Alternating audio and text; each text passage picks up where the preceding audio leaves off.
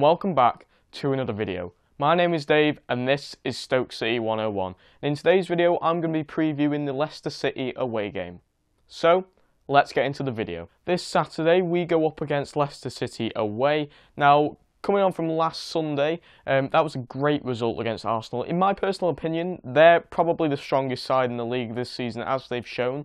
So to get a point against them, we didn't play particularly badly, we just didn't take our chances when they came to us, and we didn't have that many because Arsenal played very, very well, better than they have done in the last couple of seasons at the Britannia. So to get a point against the league leaders was very good, and I thought overall we didn't do that badly. It's a good point to take into this game against another strong side. Now Leicester are having a very good season, better than most people predicted, and this is going to be a very similar game to the Arsenal game because they're flying as well. They're up at the top of the table, they're currently second, so they've still got a chance of winning the league. Now, they're going to be as tough as Arsenal because they're going to be full of confidence, and they think they can beat us quite easily because of where they are at this moment in time. But they are a very strong side. They have a very high-pressure counter-attacking style, and that's how we like to play it as well when we go away. And as well when we play teams like against the false nine, stuff like that at home, we like to play with high pressure on the counter, and that's sort of what's going to happen at Leicester, but we're not going to be able to do it because we're going to be having it happen to us quite a lot throughout the game. So we need to find a way to counteract that and cancel out the pace that they've got in Mahrez, Vardy, players like Schlupp, although he may not be featuring, but I'll get onto that later. But pacey players they've got in their team, we need to try and track them down and stop them from countering because that's how they score most of their goals. Now, they haven't been scoring many goals lately, but from the start of the season, through players like Jamie Vardy and Mahrez, we've seen that they can score goals, and that's always a threat going into this game on Saturday. Now, we're not going to get many chances in this game because although they like to counter, they are going to have quite a lot of the ball because of being the home team, so they're going to counter us quite a lot, and we're going to need to be taking these few chances that we're going to get in this game. That's something we haven't been doing this season. We need to be doing that throughout the game. As long as we get those chances, we need to create them, which we do very well, but we just need to finish them off.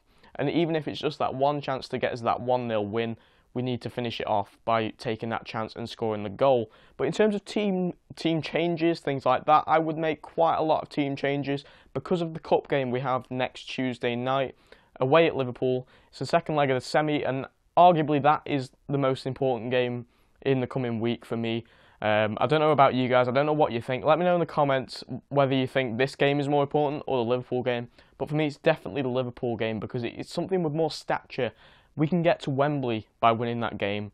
And this game, although yes, we're playing second in the league and it's going to be a difficult game, it doesn't have as much importance as the Cup semi-final for us as a team at the moment. We want to be winning some trophies, so I think for me, the Liverpool game takes more importance than the Leicester game, and I would make changes. Maybe bring in Marco van Ginkel. I've liked him when he's played. I think he's quite a solid midfielder. He's been getting a lot of stick off people, but I think he's quite a solid midfielder, so I would bring him in easily to slot alongside Whelan. Rest Afellay for the game at Anfield. Also bring in Diouf, maybe drop Bojan, because Bojan hasn't been doing it lately. As I've said over the past couple of games, he needs to be dropping onto the bench because quite frankly, in the last 3 or 4 games, he hasn't been up to his usual self. He's been out of the game, so I would drop Bojan, maybe Afellay just to rest him because we need a creative spark in the game at Anfield, and Afellay definitely creates stuff for us throughout the games as we showed against Arsenal.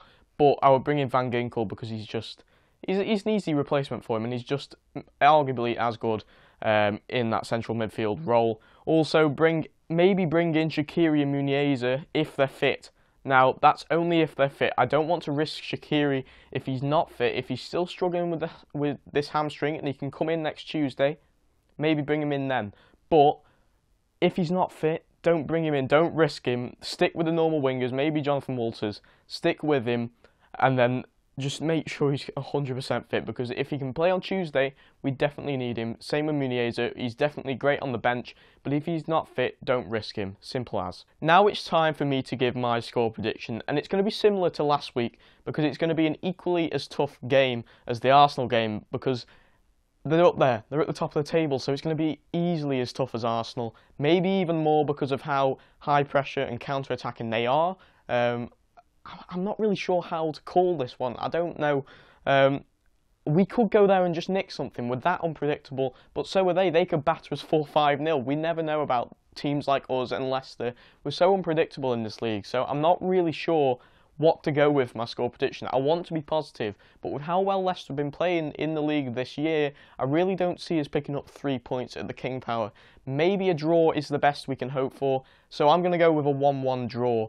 I'm going to go with a Jamie Vardy goal because I know he hasn't scored for a while, but I can just see him picking up one against a team like us because we seem to do that with people. We seem to give people results or pick people's careers up, things like that. We seem to give people things, so I think Vardy could probably pop up with a goal for Leicester, and maybe someone like, maybe Jonathan Walters could save us again, like he tried to do at West Brom by picking up a goal, but maybe he could try and save us a point. I don't know. I'm going to go with a Walters goal away at the King Power. So my score prediction for the Leicester game, 1-1.